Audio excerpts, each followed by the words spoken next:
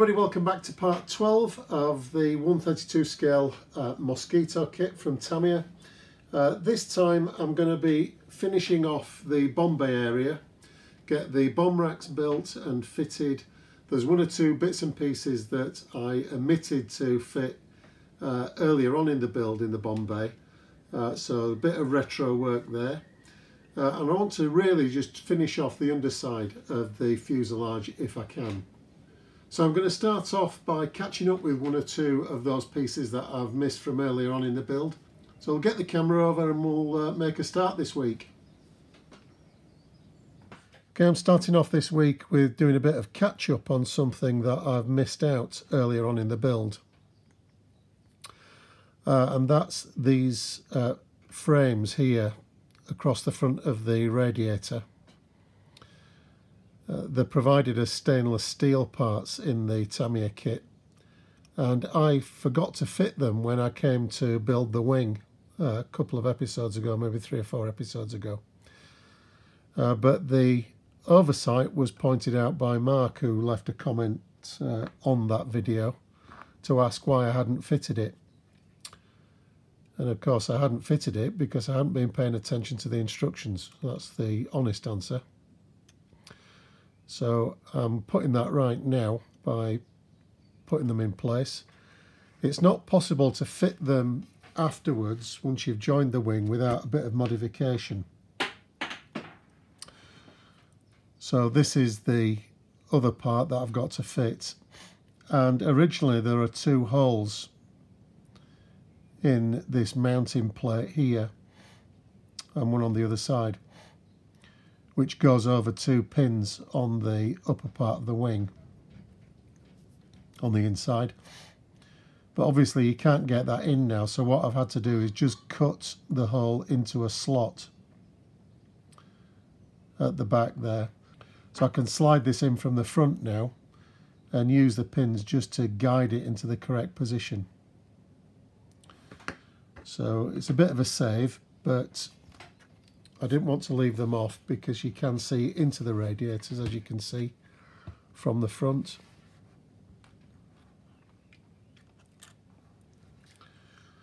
So these just need a bit of gentle persuasion to go into position.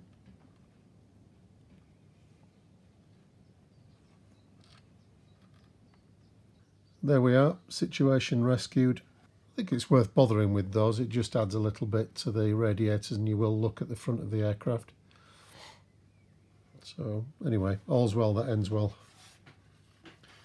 The other thing that I've done at this stage in terms of going back a little bit on the build is to fix the wheels into place. So that's been done by just dropping a little bit of extra thin super glue into the axle just on both sides of the wheels.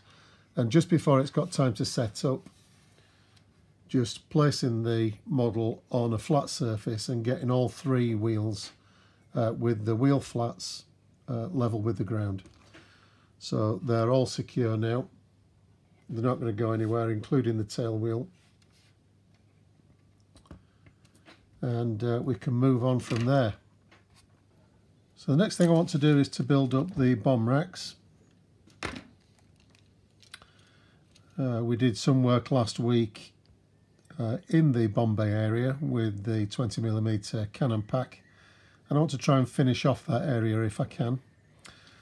So we've got a pair of bombs to fit in here, 2 500-pounders, but I'll start with the racks themselves.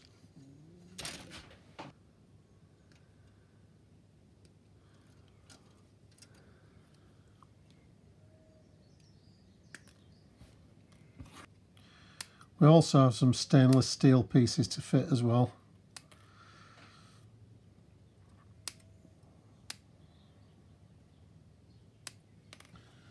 So just give these a good clean up.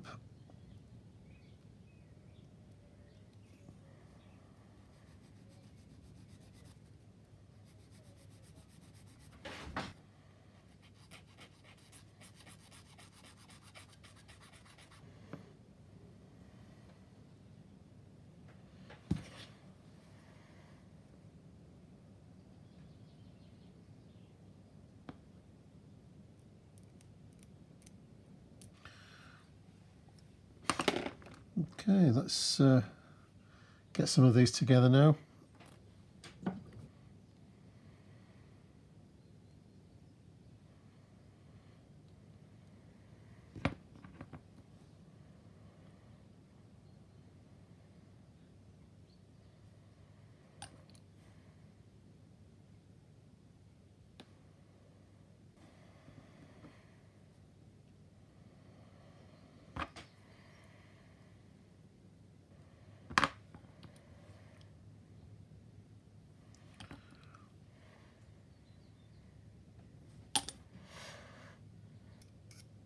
There's still a bit of a seam line on there, so just a bit more work to do. There are the two racks, just 3 parts to that, there's nothing to it. But the bomb rack mount, I just need to be a bit more careful about this to make sure we get these stainless steel parts orientated properly.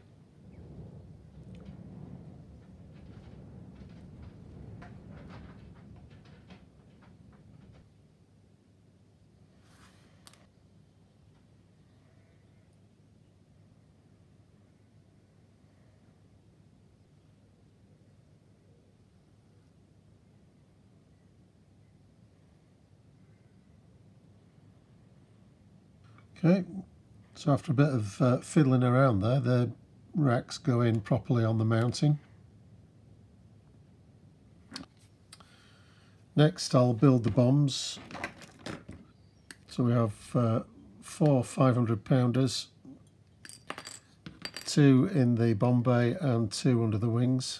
I might as well make all 4 together. I'll just put the wing ones aside for the moment.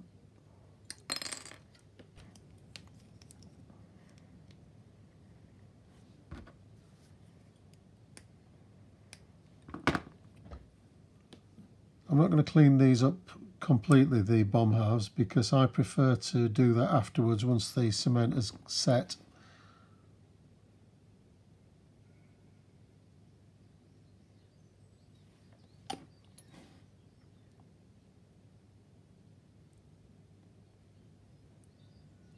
I'm just going to leave those to one side for a day, just to make sure that the glue's set. Should be. I've used the quick drying Tamiya liquid cement, so they should be okay in the morning to sand down and clean up.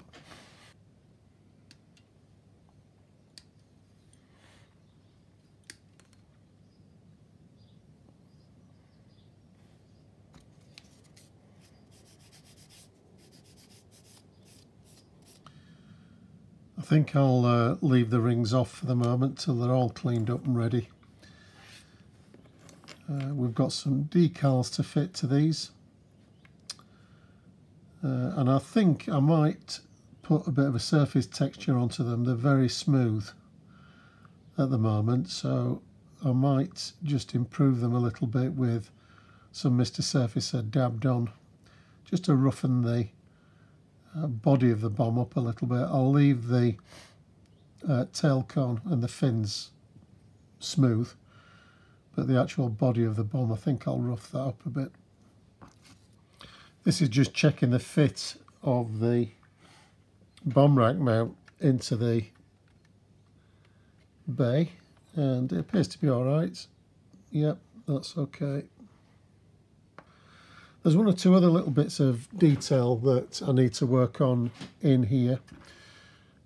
There's a couple of parts in the area of the gun pack that I missed out, so again I'm going to have to catch up with those as well.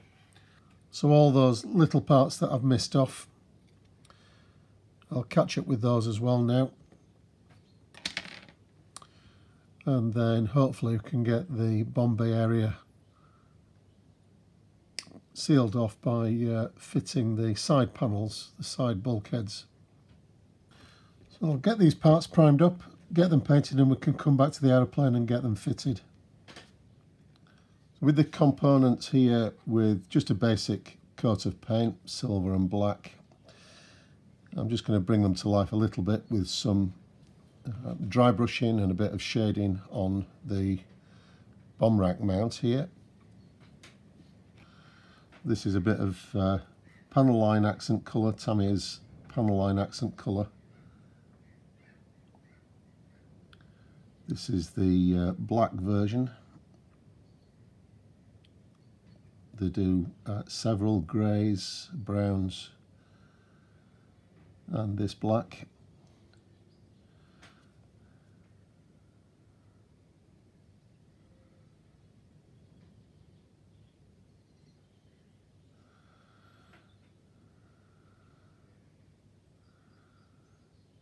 I'm not sure we're going to be able to see any of this, but it's that old saying, you know it's there. You might just catch a glimpse of it, so it's just worth spending a few minutes doing this. That'll do. Don't have to go overboard with that.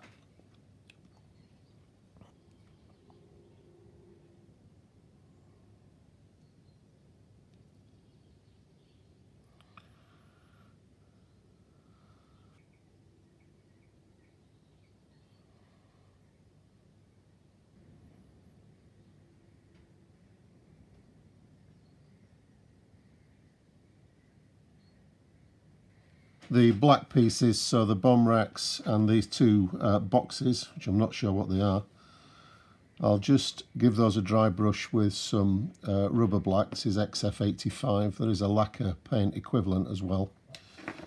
So these have had a coat of semi-gloss black, and the rubber black will just highlight the details a little bit. The other colour that I use occasionally on black items for dry brushing is German grey. That brings the highlights up a little bit more. The rubber black is a bit darker than the German grey, obviously, so it doesn't quite highlight the parts as much.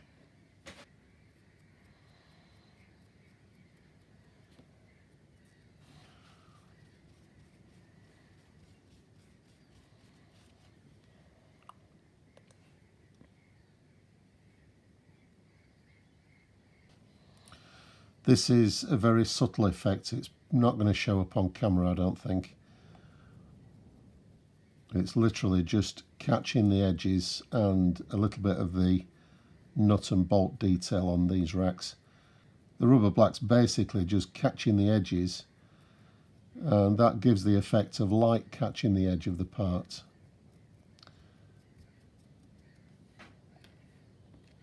So it just accentuates the shape, I suppose. I'll be covering this up with a bomb, so it might seem a big waste of time. But I like dry brushing. It's, I think I said in the last episode, it's one of my favourite parts of building.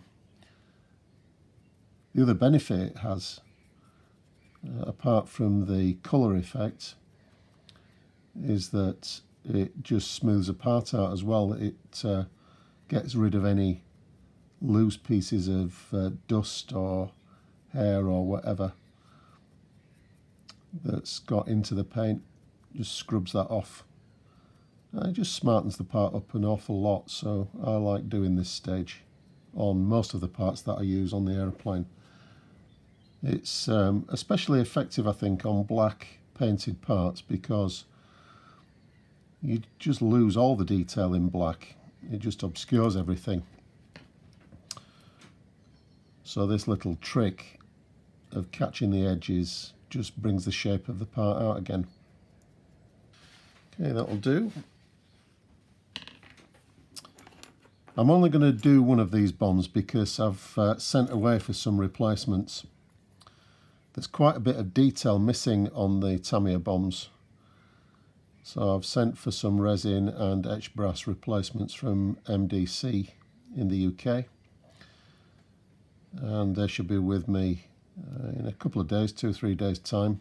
So it might miss this week's episode, but I'm going to paint one of these up to see what the Tamiya part looks like. And then next week probably we'll compare it with the MDC bombs and see whether it's worth adding the extra detail to them. So there's no fuse on the end. There are two lift-in lugs. This particular bomb, which the MC500 bomb in the RAF was just had a single lift-in lug on it, so that needs a bit of change as well. And hopefully the MDC bombs will be a little bit better. They were fairly cheap, they were only £3 per bomb, so 12 for the full set of ordnance, and on a model costing what, £200 now in the UK, something like that. It's not that much to add, and although the Bombay bombs aren't that visible, obviously when the aeroplane's on display, the two wing-mounted bombs are, so I think it's worth upgrading them, or at least we'll see next week if it's worth upgrading them. And I'll probably do a little bit of a review and build of the MDC bombs when they arrive. So the first job is to get this mounting for the bomb rack in. So we'll bring the aeroplane over and get that done first of all. We just need to rearrange the bench a bit because it's so big a model that it takes up a lot of space, and you've got to handle it carefully now because of the parts that we've added. Okay, we'll get these parts on the aeroplane now. Because I'm working on the underside, I've just put this pad on the upper surfaces, and that's because when I turn the aeroplane over on the bench, I'm not going to be catching the top of the pilot's seat or the navigator's bulkhead, which I've already broken this off once and had to replace it. So that'll just keep the actual model off the bench. First thing I'm going to fit is the bomb rack mount.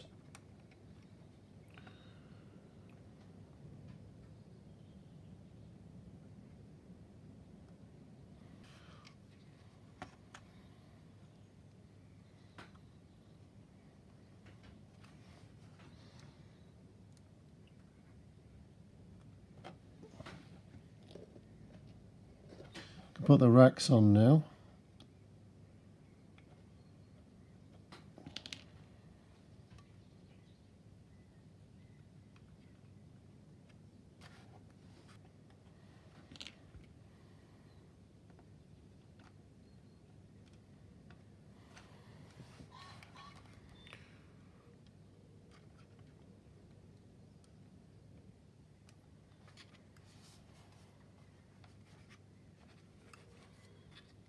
Just making sure that they're parallel and level.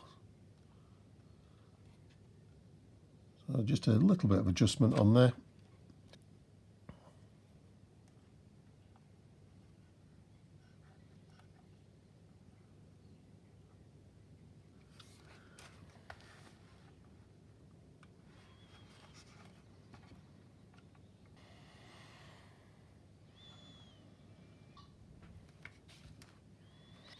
Give myself a bit of an awkward task here with these. They should have gone on much earlier in the build. I've skipped ahead too far in the instructions.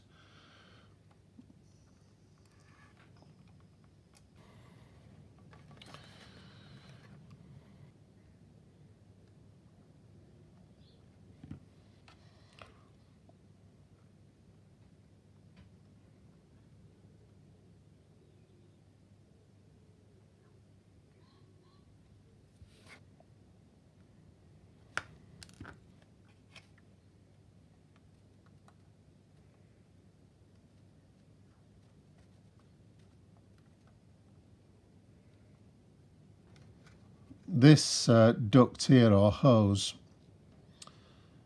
is connected to this big duct which I fitted last week, and I was wrong in what I thought that was. I thought it was a compressed air duct, but someone pointed out to me that actually it was probably a hot air duct from the starboard engine,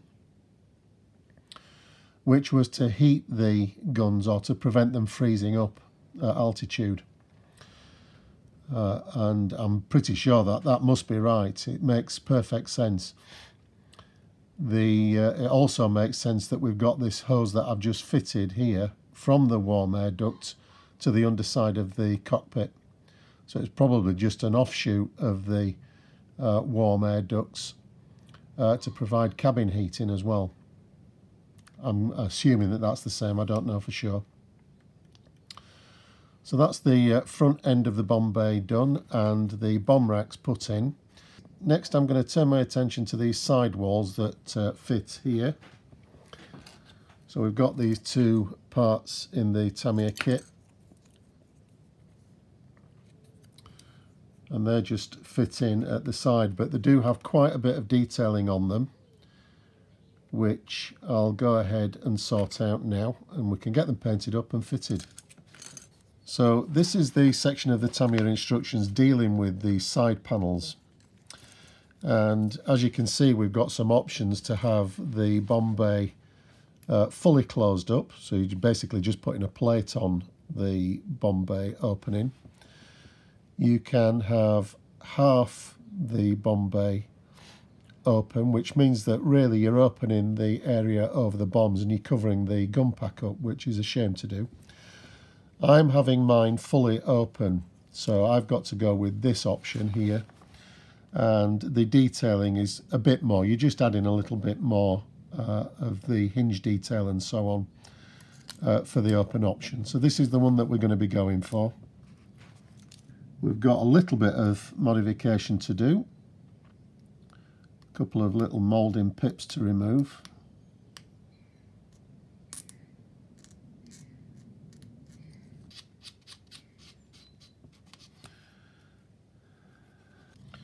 I'm just checking for ejector pin marks as well, but there's nothing really to be too worried about.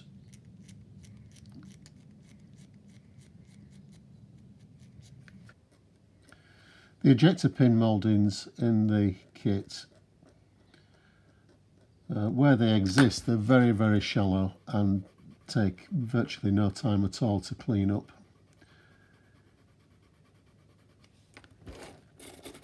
The reason why I spend time on them is because if you're doing a wash, which I do on these parts, the wash will go into the ejector pin mark if you don't remove it, and it just accentuates that it's there even though they're so fine. If I weren't using a wash, maybe I'd be a bit less bothered about it, but you can see how easy it is to get them removed. It takes virtually no time at all. And some of them, there's one here, you're not going to be able to see, it's so fine, but it's actually underneath a location point, I think, for one of the hinges. So it's very good engineering, it's thoughtful engineering from Tamiya. You get some kits, I'm sure you've come across them, where you just wonder what the designers were thinking of when they're placing the ejector pins. Just put them in the most inconvenient places, but not on this one. The outer panel on this side, we have to remove some detail.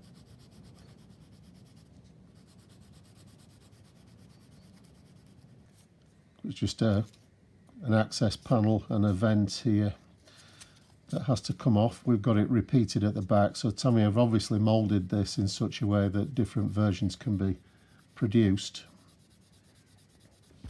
Okay, so they're all ready. The mods that Tamiya want us to do are straightforward enough. So we'll now set about fitting all the hinges and so on that we need to on these fully open doors.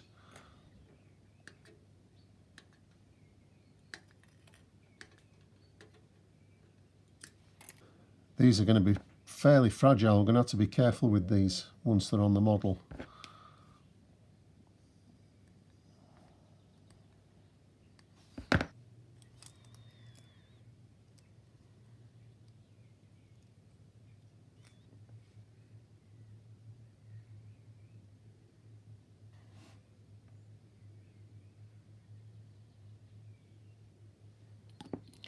You might have noticed in the past that when I assemble some of these bits and pieces, I'll hold them in place with tweezers whilst I'm using this super thin Tamiya glue, the quick setting glue.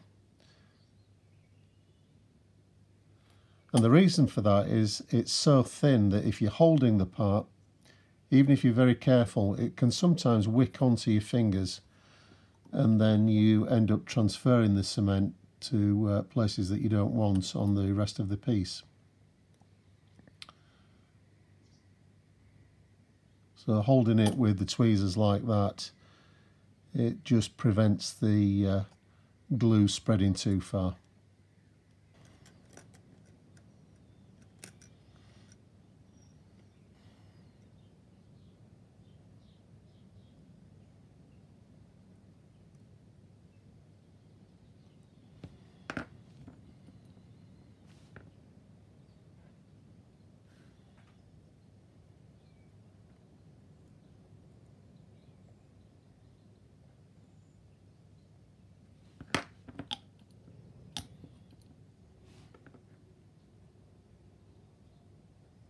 I'm doing all these ribs separately because they look very similar, and I'm sure that if I cut them all off the sprue together that I'd get them mixed up, or there's a chance of getting them mixed up.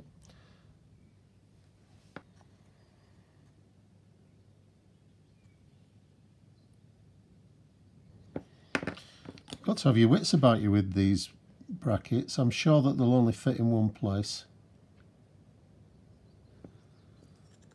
But even so, I'm just being careful to get the right one.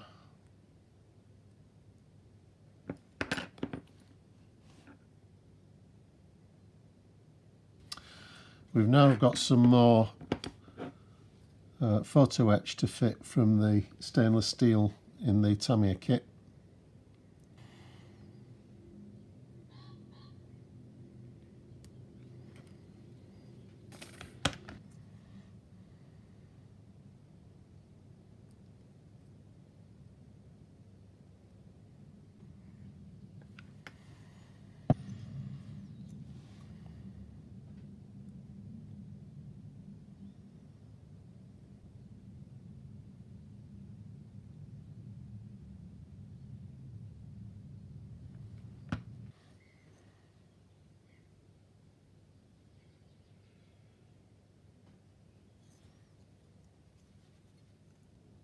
This part fits here on the back, but it's painted black, whereas the rest of the assembly's in interior green. So I'm going to paint that separately. But when you look at this, it's some sort of connection point for some pipes, probably hydraulic lines, and it just reminds you that you could really go to town on this if you wanted to add extra detail. Add all these hydraulic lines into the model, but I'm not going to do that. I've not done it in the cockpit either. There's lots of detail extra that you could add into the cockpit, and it's something that I've learned over the last 4 or 5 years really. It's one of the most valuable lessons I've learned in modelling, is to know when to add detail and when not to. And it is a balance. Sometimes you can just get completely bogged down adding detail and get bored with the model. You see it all the time on internet forums where people start off with the photograph of the kit and God knows how many accessory detail parts. Etch, brass, resin, all sorts of stuff, books, magazines, all sorts of reference, and the build comes to nothing. We start off a few weeks and you can tell that the model's just got completely bogged down and you never hear from it again. And if I start a build on YouTube, I'm going to make sure that I finish it. I don't want people starting to watch a series and then it just fizzle into nothing. I don't think it's fair on the viewer. So I balance my effort with something like this, and in this particular case I've chosen not to add that extra detail in. There'll be plenty of reference available to do it if you wanted to, but I'd rather see a finished model on the shelf and a finished YouTube playlist than not. So these parts are all ready for some primer and the usual painting sequence of the interior green, a gloss varnish in preparation for an enamel weathering wash, flat coat, and then the dry brushing just to highlight these details. So I'll start the first of those processes off now and get these primed. The panels have had a coat of XF71, which is cockpit green, and a coat of gloss clear as well. Again, a Tamiya acrylic gloss clear. I'm now going to use some Tamiya panel line accent colour. I've been using black on the rest of the model, so for consistency I'm going to carry on. On reflection, I would have probably used brown had I had it at the time when I started the kit, but I didn't.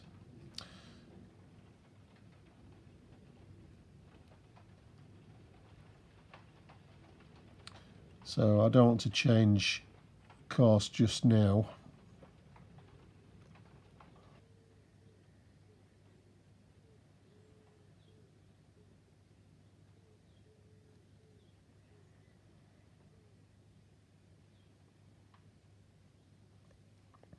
It looks quite stark when you first put this black on, but actually it dries out quite a lot and fades, so it's not quite as stark as it looks at this stage.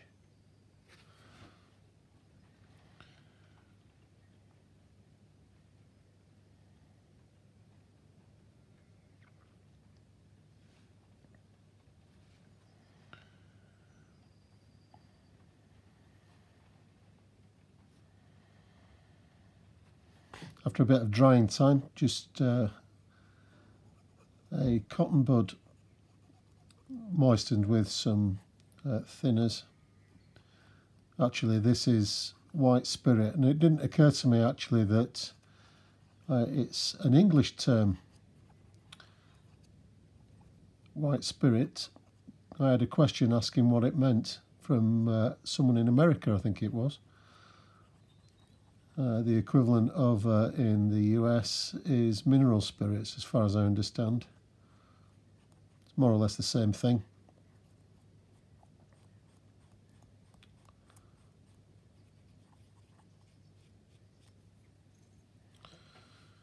But in the UK, we call it white spirit. I'm just getting rid of the excess there, just makes the surface nice and grimy.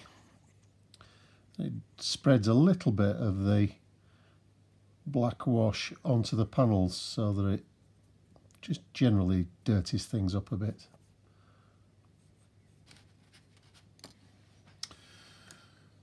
Okay, and the last step of this process is some dry brushing. For this I'm using XF76, which is a grey-green colour. What I've done to my favourite dry brushing brush, snapped off. I'm not throwing it away though, it's one of my favourites.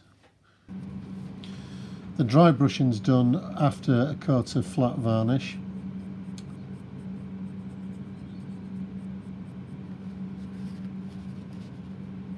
I just find that the dry brushing grips a little bit better onto a flat varnish rather than a gloss surface.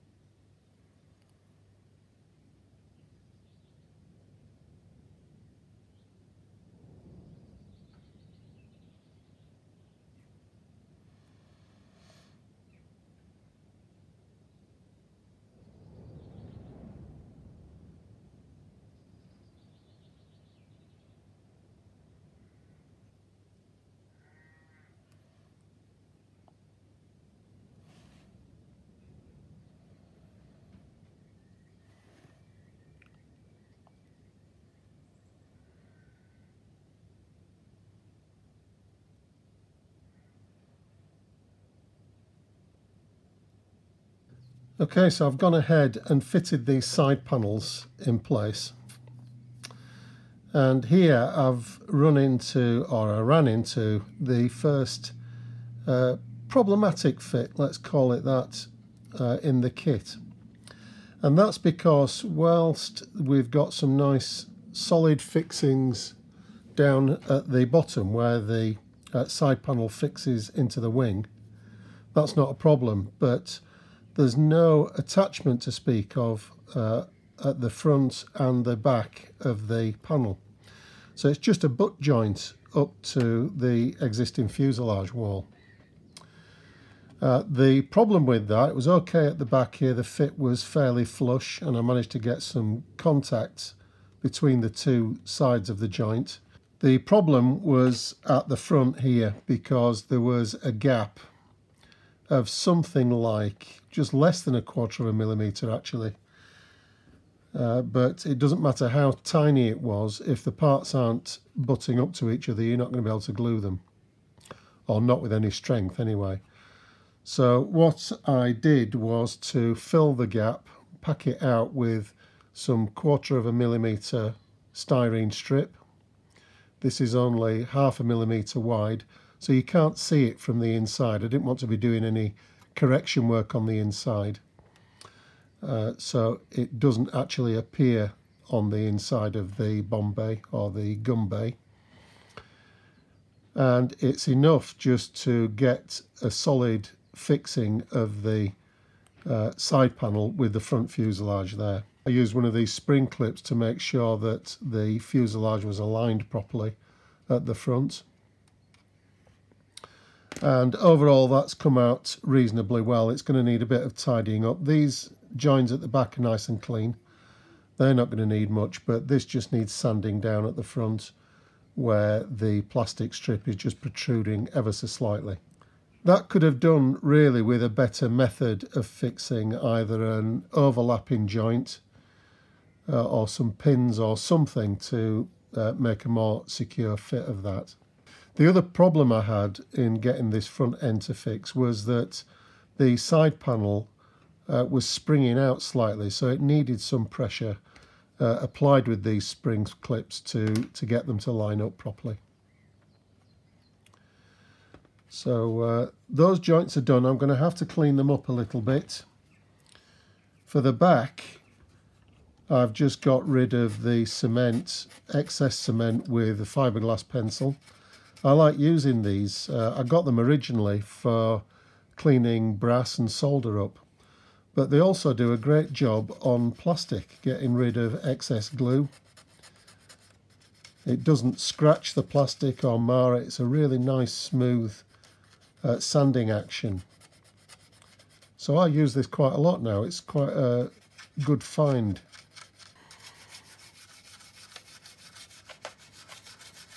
I'll check these joints with some primer just to make sure that I've got them how I want them. Certainly the one at the back isn't going to need much more work. I think we've got a bit more to do on the front. But I'll get round to that over the next few days.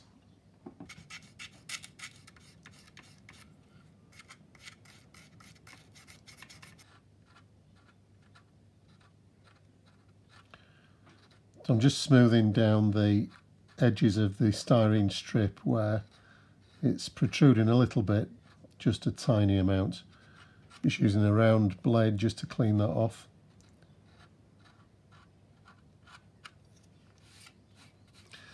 And as far as I can tell without primer, that looks as close as I can get it at the moment, so we'll just have to see what it looks like under a coat of paint. It might need a little bit more work, or I might have got away with it, I don't know. I sanded down all this rear part of the fuselage last week or the week before, I think. So I'll just finish off in this area by fitting this panel first of all.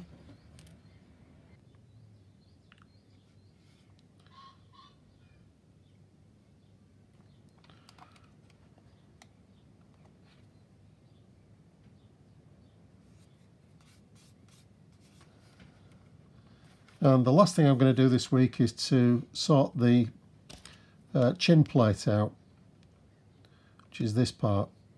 It obviously has the openings for the 20mm Canon muzzles. So I'll get those together. So we've got two parts to this. The gaps are filled in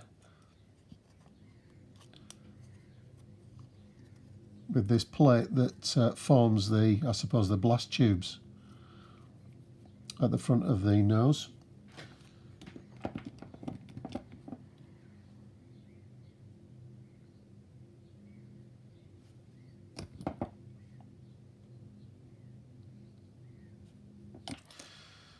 Now, Tamiya provide a set of gun barrels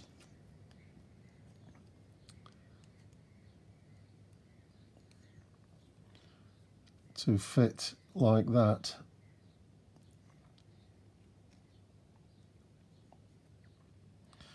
And I've got a set of master gun barrels. I really got them for the .303s machine guns in the nose, but I noticed that we also get some 20mm Canon barrels, so I'll just have a look at those.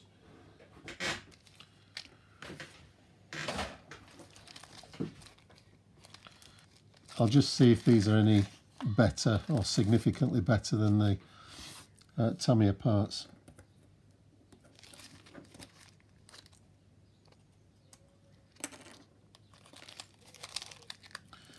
We'll do the machine guns in another episode when I fit the nose gun bay out. They're a definite improvement. The machine guns are a definite improvement on the Tamiya parts. They've got the cooling jackets with the slots in them, so I'm sure they'll be much better. And you also get a pitot tube for the tail. So these are the Canons.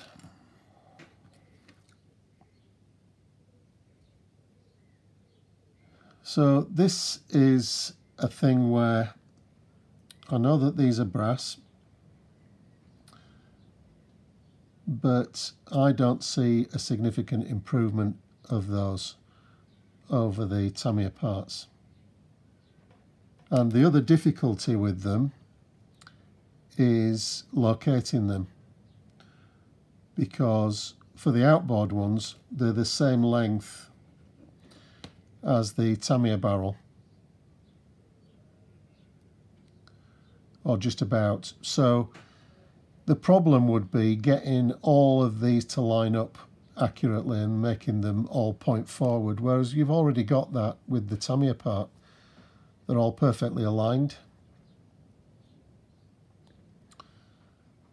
And I just think that whatever benefit you might think there is with the turned barrels, in fact that one's got a flaw in the end of it, so it's not even round at the end.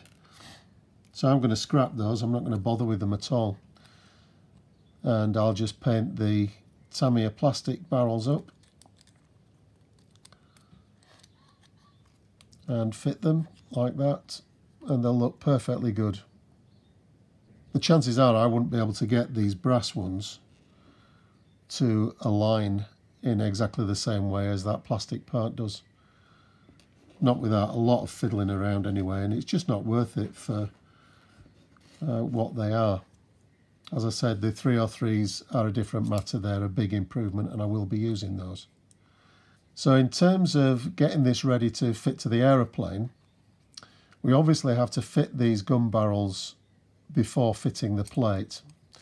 But to do that, I want to paint at least the blast tube area in the underside colour, and obviously the cannon barrels, fit all those together, and then I can just mask them off. I'll put some blue tack or something like that to mask them off whilst I paint the underside when I come to do that.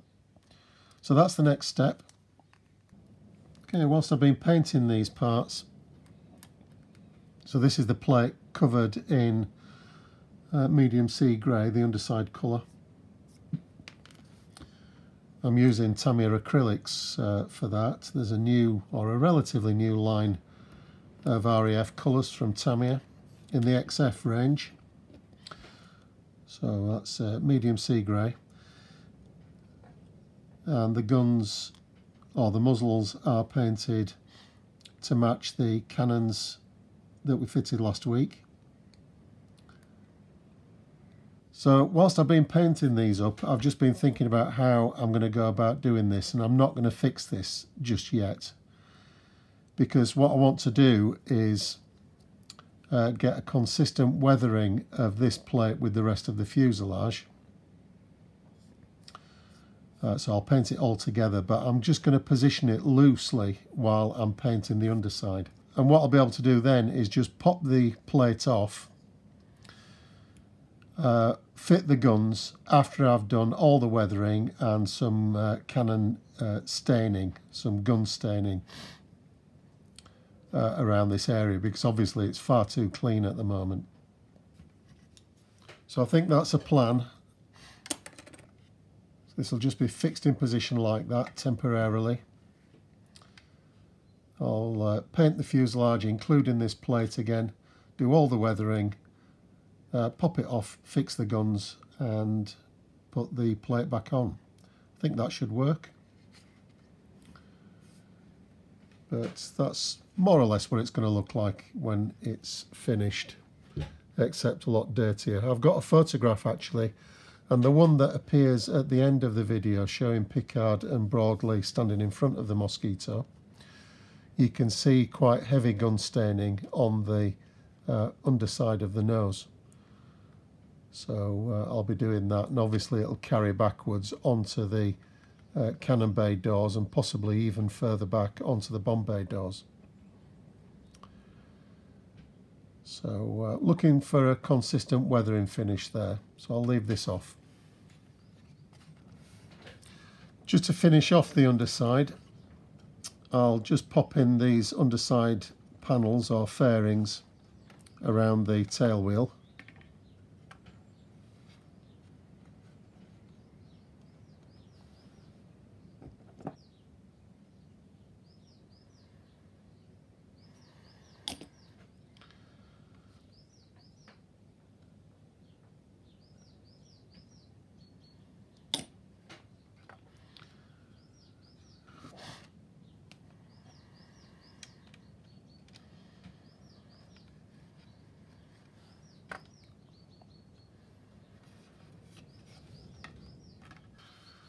Okay, so that's the underside finished, apart from the navigation lights, the lenses at least that we have to fit, and obviously the gun and bomb bay doors.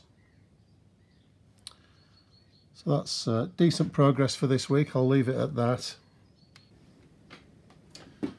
Okay, so that's the underside done, the bomb bay and cannon bay finished off. We've got the bombs to do yet, but as I said earlier on in the video, I'm going to be using some aftermarket bombs to replace the ones in the Tamiya kit.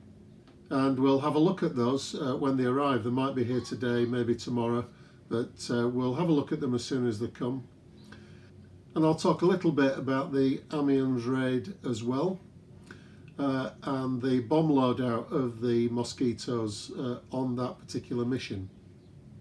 Next week in part 13 I'm going to have to move forward and probably do the 303 machine gun bay in the nose of the aeroplane, get the front of the aeroplane finished off. And that's going to be my one and only target for next week. So we'll be doing that as usual on Friday night. It'll be a premiere for the nose gun bay, but we'll have a quick review of the model design construction bombs. That's the manufacturer. When they arrive, and that's probably going to be over the weekend sometime, so a little bit of a video in between the next proper episode of the build series. So part 13 coming up as usual next Friday at 8 o'clock as a premiere, so hopefully I'll see you for that one. In the meantime, everybody, look after yourself, stay safe, enjoy your modelling, and I'll see you in another few days' time. Bye for now.